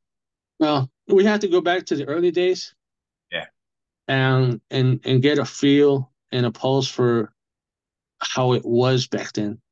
yeah, Um, we had a lot of people with a lot of talent and not a lot of money and not a lot of equipment. And times were really hard. I mean, I don't know how many, maybe one person, one or two people per band had vehicles where they can carry stuff around. Drum sets is like, everybody's borrowing drums. yeah. I remember Gigi, she plays other type of music, but we went to her house one time and she was playing on buckets. Uh-huh. Uh-huh. She's an incredible drummer now, Yeah. playing a different style.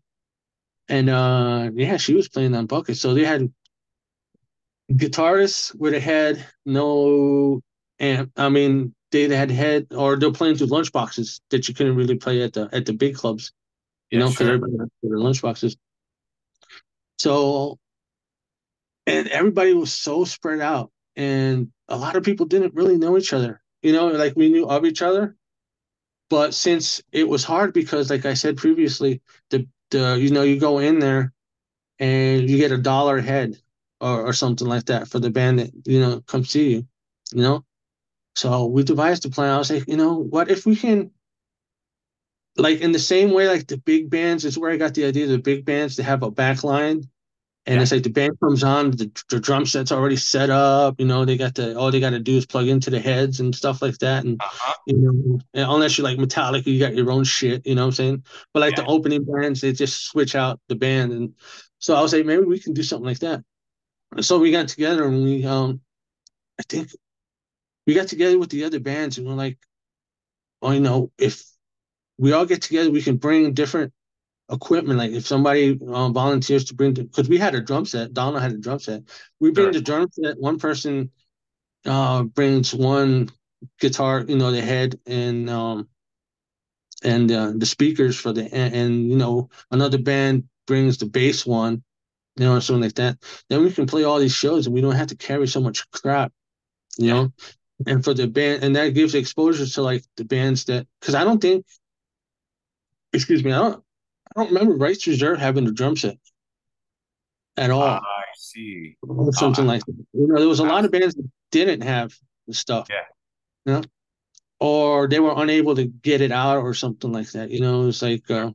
that's why they were doing a lot of the bands were doing the rehearsal stuff Uh-huh. because the rehearsal studios had the drum sets and all that. So they became a band in the rehearsal studios because they had all the backline. But Uh, if they were going to go play somewhere, they just had the guitars, you know. I see. I see. I Yeah, see. I that's see. what it was. Now that it's coming back to me.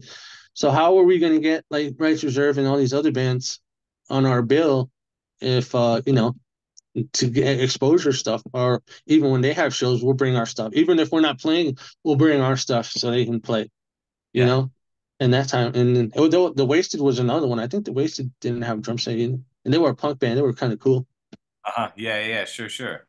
So that's how that came across. And then we got together. I mean, my house, my living room, there's got to be pictures somewhere where it's like all these bands are in my living room, my mom's. We're watching wrestling shows, and we'd have BDC meetings at my house where we'd Wow. set up shows and stuff like that. Because if say Driven by Hatred play on a Saturday and Rights Reserved played on a Friday or Irate played on a Sunday or something like that, it'd be all spread out. And then the clubs would see like 5 people here, 5 people there, 5 people there, or something like that. If we Yeah. all got together and we approached it as a group, say we're going to bring all our shit in and we're going to bring all these people and we all played on one bill, then it'd be a giant, huge crowd. The clubs would see that. Hopefully they'd loosen up with some money and the huge crowd. And the bigger the crowd is, word of mouth starts going out, right? Because that was important back then. Just word of mouth. Oh, I went to this show, this, along with we can't all afford to send out flyers and stuff like that. So word of mouth was important, you know. So that was like a big creative, like I don't know if you call it a, what would you call it? Not a mafia, but but it was just one big giant thing, and all the bands knew each other and crew, and we shared equipment and we shared transportation. And I mean, I remember not playing, carrying drums in for people and speakers, and we'd bring our stuff in. And I don't have a chip on my shoulder, and we were nothing special. We'd go and hang out and set people up. And a lot of these bands that were newly coming up, they didn't have anything. So what were they supposed to be? They wanted to start a band. They have 3 songs Yeah. that they're jamming in their bedroom with the little lunch boxes. You know what I'm saying? Sure. I said, go, spend a couple dollars, hash it out in the studio, and then call me up when you're ready and we'll let you open up and just play with all our shit. Just bring new and new guitars. Or if you don't Yeah. even have a guitar that you think is worth, play Shane's guitar. Shane will cough up a guitar, or Manny will cough off his bass. He don't care. You know? Yeah. So Wow. that's what the Boogie Down Crew is about. It was just Um, a big unity thing. and uh, is there any story at all, behind the name of it? I mean, obviously it's a common name for groups of people in the Yeah. Bronx, the Boogie Down Crew, but any backstory behind that at all? We were just trying to find something catchy. Yeah. And who's the guy that has the boogie? There's a rap. Yeah, Boogie Down Productions, KRS-One Yeah, I was hoping he wasn't going to get mad at us. Yeah. and So I expected him to come to our shows. What the hell are you doing? But at the same time, he's from the Bronx. I'm pretty sure if he's seen Bronx kid trying to do something good, even if it's in a different way, he wouldn't mind it so much. We're not doing anything negative. yeah, If even if he's not the rap. because we've had show the Blue Frog show. There was rap artists showcasing there, and it was all a big mix. Yep, And yep, if you listen to the way the hardcore lyrics sometimes are spit out, absolutely, you throw that on through a beat, it becomes a rap song. You know, absolutely, it's, absolutely. as they say now, it's got bars and stuff. It's Yep. just in a different form. Yeah, Mhm. I mean, KRS-One used to be on the same bill as Sick of It All, at least for a little bit, you know? Right, Uh, and yeah, anyway, there's that whole history of the genres having a very close relationship for a right, little and bit. it's inevitable. We are in the home of hip hop. And it's just Right. a progression from you know they That's say right. rock and roll started from the blues. Yep. So from hip hop came, mixed it with punk, and then you get New York hardcore, New York deathcore, some Yep. crossover. You know, if you if you sing like Phil and you sound like you're 30 feet tall, giant, gonna stomp you, then it becomes a death chorus. Yeah, that's right. That's If right. you sing like me, it's kind of like a crossover. Yeah, Yeah, that's right. So what all bands from what you remember were down with the BDC? I remember it was us, Go to Mentis, Irate, Rights Reserved, The Wasted, um, Hellbound for a little while, with coming back and forth. Yeah. Um, I think Sudden Fear was like the farthest one out. I think they were from Long Island, and Oh, yeah. I think they were death metal. But I remember they were coming out all the way to my house. Wow. If correct me if I'm wrong. I'm pretty sure it was them Yeah, no, you mentioned them to me before. Yeah. because they Um, invited us for a show down there, and it was a pretty cool show. I wow. remember going to the U-Haul. We had the equipment and all our fans inside the back of the U-Haul, along with the band. It was a cold night too. They were freezing their asses off. Wow. Wow. Oh, I guess Blackout too, right? Was Oh Blackout? yeah, blackout, rights reserved. Yeah, yeah, yeah, yeah, yeah. And let me see. Oh, I think there's another one from out of the Bronx. East Wing, is that right? East Wing, something like that? East Wing, yeah. Yeah, yeah, East yeah, yeah. Wing, they were very rock and rolly. Oh, Yeah, gothic rock and roll. I see. I don't care if you were playing Yeah, music and you were having a good time and you were good people, then we'd hook you up. Not so that it's they needed any help out. They had all kinds of cool equipment and uh, they had smoke machines and stuff. The whole rock and roll thing. It was fun to watch. You know. so even though it started in the Bronx, it obviously grew beyond the Bronx and, started becoming a little bit of a wider thing, I guess. Is that right? Well, people were getting BDC tattoos on their arms, Yeah. so then they were in it. You I know. think I think Phil and Nando both have BDC tattoos. Right on. I know Frankie does. Yeah. Yeah. Right. And it was. I mean, and that was the name of it. The spirit of it. It was what the greater thing was. You know what I'm saying? Yeah. If you get to one level and if you can pick up the people that are under you trying to get to that level without without getting blown out of proportion, and then if you can pick people up and do good things, that was the whole spirit of the BDC. Absolutely. I think that's probably what kept the crews together because everybody learned from that experience, and I'm sure Irate has hooked up 1,000 bands in that in that way, in that loving, caring, looking out for the younger guys. I'm sure Billy Club and all the other bands and Government have hooked up 1,000 new guys coming up in that manner. And I think it Yeah. all stemmed from the love we all gave each other. Yeah. Um, so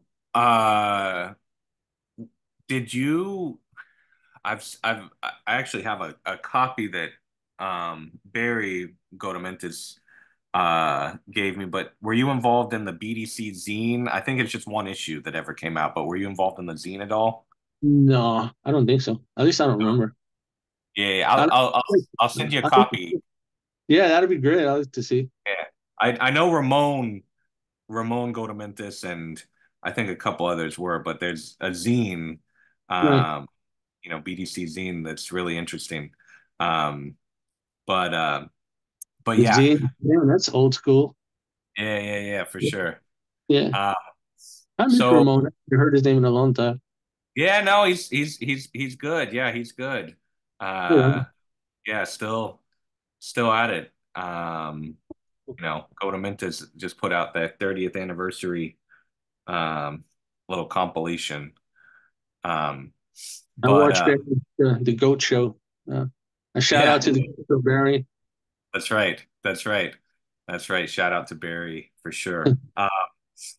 So why don't you talk about like the end of Driven by Hatred and the end of the BDC? I don't know if those two like, coincided at all or, what the timeline was for that, but the end of the BDC and the end of Driven by Hatred.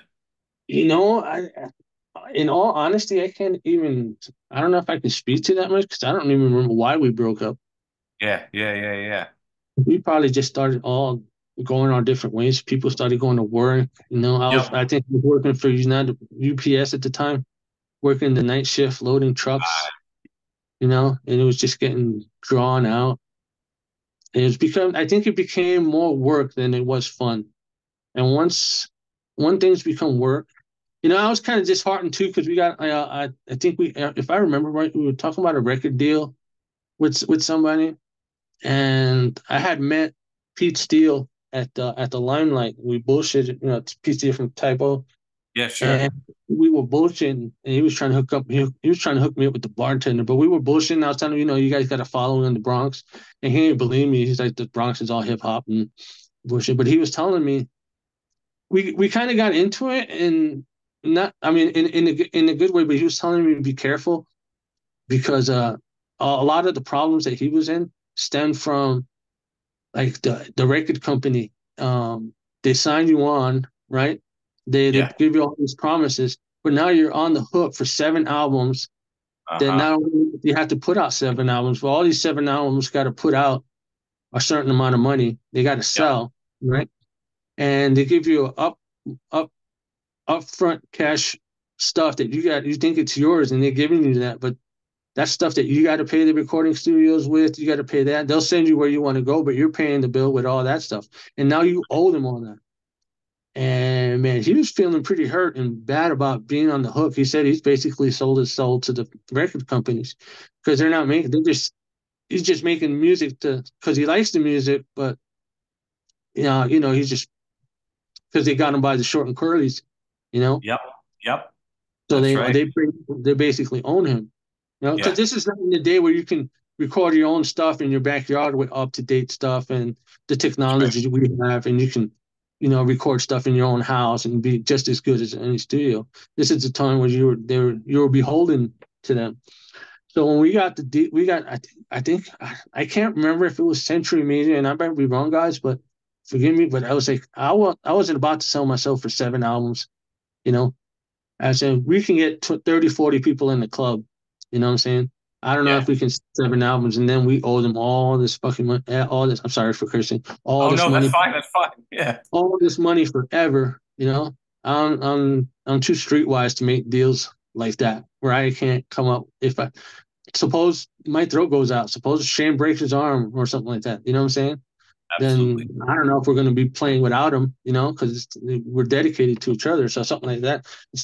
We're not an LLC. Now I know about corporation or something like that. Yeah, sure. We're not cranking out stuff just because we're trying to get rich. Yeah. So I was real hesitant about signing stuff and these record companies. And so we did the compilations and stuff like that because, and we just took like 10 copies as payment or something like that for us to keep, and they can make whatever money they wanted. Yeah. So yeah, it became work. Stuff became sketchy. After everybody shows, what do you mean you guys not signed? What do you mean you guys not signed? You know what I'm saying? We'll sign you for this. We'll sign you for that. We'll sign you for that. People go out of their ways to get signed. We had Yeah, people sure. throwing contracts at us and sign this and sign. You can sign for with us and we promise you this, that, and the other thing. I was like, screw you guys. I don't know you. You know what I'm Yep. saying?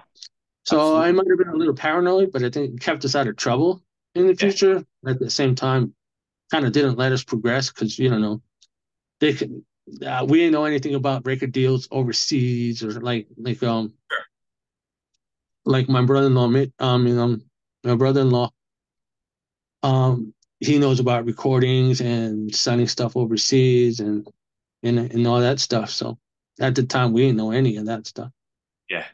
Yeah. So Um, so uh one question that I, you know, usually ask towards the end, mhm. um, is do you think that there's like a Bronx heavy sound, um, one that's like unique to the Bronx? The answer could be no. If you think the answer is yes, though, um, how would you describe that sound? Or, maybe it's not a sound, but something else, like an attitude or something like that. I Um, I think I think our greatest from Durham Behavior, I think our greatest contribution was the feeling of unity in the scene yeah, and our aggressive and um interface attitude. sure, And I think that was our contribution. I think it was I mean, music wise, it was a little bit on the softer side. I sure, think to what I think the Bronx, if you look at the Bronx for what it is and its history, I think it leans more towards like the irates, the Billy Club sandwiches, Martin running around with a little baseball bat, yeah, bands yeah, like that type of aggression and deep, tuned down the low D or whatever it is, sure, that stomp, that in your face stomp, as opposed to like and then you got the Bronx. I don't know. You can say you got the like that's like the Bronx aggressive street hood hardcore, and then you got like the crossover, like the thrashes and stuff like that, like the Hellbounds yeah, that are sure, really good for like people that don't like that other stuff. yeah, So I think that it's not so much a Bronx style as much as a Bronx feeling or a Bronx attitude. And yeah, each band expresses that in their own way and brings a little something to the table yeah, in their own through their own visions, through their own experiences, through the sounds that they grew up with. Like you got the guys that grew up with Metallica, now you're gonna have the guys that are growing up with the irates, listening to irate, that's right. and they might take their sound and mix it with I don't know some keyboards or some funky progressive stuff, and you're gonna have a kid that sounds like Phil and Martin with some offbeat, goofy, I don't know, off time drum stuff. I don't know. For sure. Everybody takes it to a little, but they'll be spitting out the same things. And their attitudes, and hopefully it's the attitudes and truth and what they're seeing, and hopefully they're spitting it out to make things better. So what I Yeah, fell off about rap music, and they just kind of fell off, and they not rhyming and not trying to get people to do better and promoting a lot of the negativity that we hated in the first place. sure, You know, sure. hopefully the new generations can work towards trying to get kids and the youth and all the new folks to promote some unity and prosperity as opposed to we're trying to get out of the hoods. Make Yeah, the hoods and so much get out of the hoods, but make the hoods better. You yeah, know, for sure, for sure. if that makes any sense.